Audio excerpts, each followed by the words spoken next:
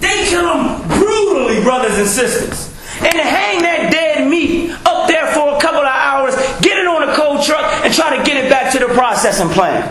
Is that right? That's not good for you and I health. The blood has to leave the animal. How many of us know that the Holy Quran say it's forbidden for us to eat blood? Yes, sir. That's right. Forbidden. You think them dollar hoagies don't got no blood in it? You think them cheese sticks and McDonald's burgers don't got no blood in it? You know it got blood in it because if you ask to get it rare done, you'll see the blood in it. That ain't oil. Is that right? That ain't grease. That's blood. And you eating this blood. And you are becoming other than yourself. The English C lesson our brothers and sisters beautifully read last night. It says, why does he fear the devil now that he's a big man?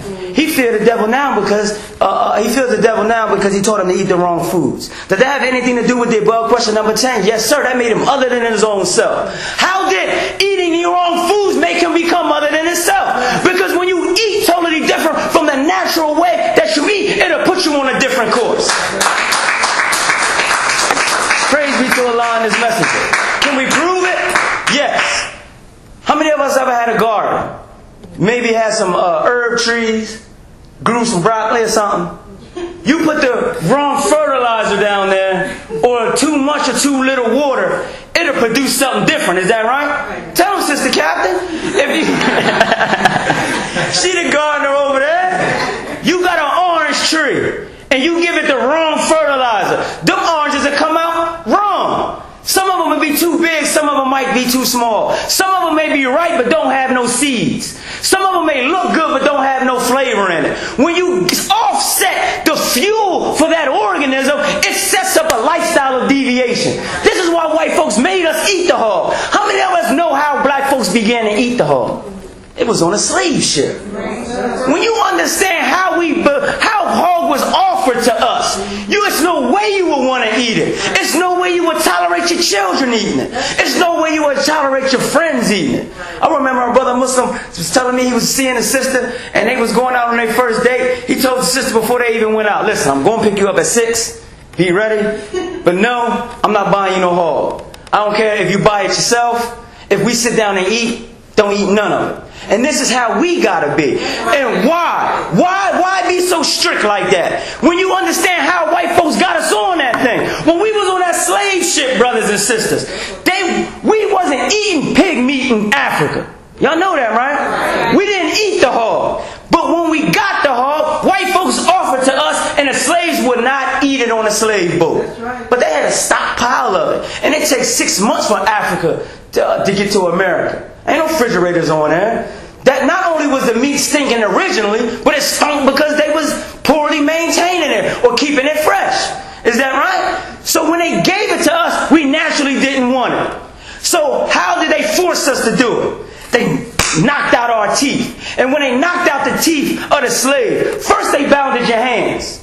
They bounded your hands because they knew you were strong and they knew you knew how to fight. They knew you knew how to build. That's why they came and got us. So they chained our hands up because we wouldn't build, but also so we wouldn't fight. They chained our feet up so we wouldn't run. So when we was bound and tied up, they knocked out our teeth, put a funnel down your mouth. The same type of funnel you pour transmissional oil in your car. Is that right? Something, a car does not digest. Excuse me, it doesn't digest oil. Is that right? You just pour it in. That's what the slave master was hoping from you. You wasn't digesting it, so he put it in a funnel and force feed it down inside of you. But this hog being strange to the black man. The first time the black man has ever ate hog in trillions a year, diarrhea set in. Is that right? Diarrhea set in. Can we prove it? It's illegal to serve pork in prisons. How many of us know that? Yes, sir. You can't serve hog in prison. But when these hog-eating Christians get out of jail and they reintroduce that swine to their system again, they smell like hell. They got diarrhea. They got the bubble guts. It shows in your face. Is that right? So when a slave was being introduced to this hog meat for the first time, it caused diarrhea. And when this diarrhea set in, it caused problems on the boat. They can't bring every every slave up every time he defecates on himself. So they had to come up with a plan. So in this plan that diarrhea had caused on a slave ship, what did they begin to do? They took a cork.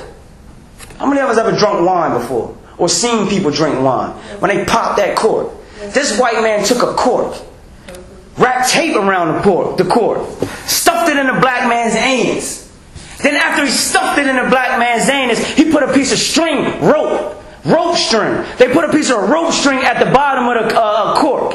Then he set the cork on fire to seal the anus shut of the slave, so that this pig meat can marinate and ferment in the digestive tract of the slave. Is that right? Read this in the slave narrative. This is not coming from no Islamic history to defame Christians. This is Christians writing this about black folks trying to become Christians. They made us this way on a slave ship. So if you knew it took you this much hell to eat that divinely forbidden flesh, why would you willingly do it today?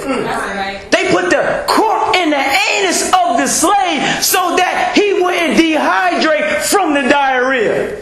Diarrhea, if you know, takes the water from your body. And because the slaves had no water naturally in the body, they were non-productive when they came to the shores of North America. So they had to come up with a solution. And that solution was to cork up the anus of the slave, seal it up, let this hog meat materialize and ferment into the slave. This had a two-pronged effect. We the strongest people on the planet Earth, brothers and sisters. And wood do not kill us or make us stronger. They had it in the minds of your babies. This may hurt you.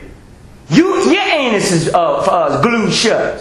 It'll hurt you. But what we are expecting is for your children to become tolerant to this forceful pig meat. They wanted our children to be tolerable to this. Why?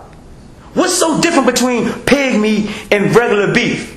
The difference is, brothers and sisters, the hog will destroy your mental ability. And when your mental ability is destroyed, you're easily manipulated and easily be controlled. What perfect diet would you give a slave than the trichina pork-filled worm? Is that right? So, as a rule, brothers and sisters, do not eat that hog. Do not allow your children to eat that hog. Teach your family members not to eat that hog, because it's destroying our mental ability. Not only does it destroy your mental ability when Allah is on the scene today, because He is, that pork on your breath and coming out of your skin, brothers and sisters, will make you unfit for Allah. This ain't new. We got to talk about it. We got babies in here, right? This pork is not new. Scientists and medical researchers, they tell you to leave that hog alone. But when the Honorable Elijah Muhammad tell you to leave that hog alone, we don't want to ignore it. When that doctor say you're suffering from diabetes, when that doctor say you're suffering from high blood pressure, that's when we want to get rid of it. But we met Allah in person, our Master Farad Muhammad, is that right? And He gave us the cure to all of our ills. And that is written right here in this book. If you get How to Eat to Live, it will give you the right foods that give you mental power. That's what we lack. We don't got no strength because we ain't eating nothing that's giving us life. In order for you to resist this evil, temptress world, you gotta have life in your body. Is that right? How many of us eat life? Yes, sir. You gotta eat life. It's a problem when you substitute, and the older brothers and sisters can bear witness to this, we substitute our refrigerator for our cupboards. Yes, sir. You understand what that means? That means we store our food on the shelf, not in the refrigerator. Why? What's the difference? When you're using your refrigerator to store foods, you got live foods. You got to keep it cold because it'll go bad. But when you're using your cupboard as a store, nah, ain't going bad. Ain't no life in that. They ain't going to die because it ain't never living. It's freeze-dried. It's noodles. It's hydrogenized plastic that all you got to do is add water to. Is that right? And we wonder why we can't produce none. We got to understand, what is it going to take for us to have the ability to produce? You got to change your diet. How many of us eat fruit on a daily basis? How many of us know why fruit is one of the best things to eat? Our bodies, brothers and sisters, is a recycling plant. Assalamu alaikum, brother and sister. Our bodies is a recycling plant. And in that recycling plant, that which you burn off leaves a residue. Fruit is one of the only vegetables or only foods that we eat after digested. It doesn't leave any residue that gets the body sick, that will cause poisons and decay. Right. So, brothers and sisters, I hope that you gain something from what was given and spoken. Our hard-working brother minister is here, and he would like to bring us further into what the Honorable Elijah Muhammad teaches. And again, a hard round of applause goes to our youth, who gave us a spectacular show last night. And because of the temple, they had the ability to give us a show.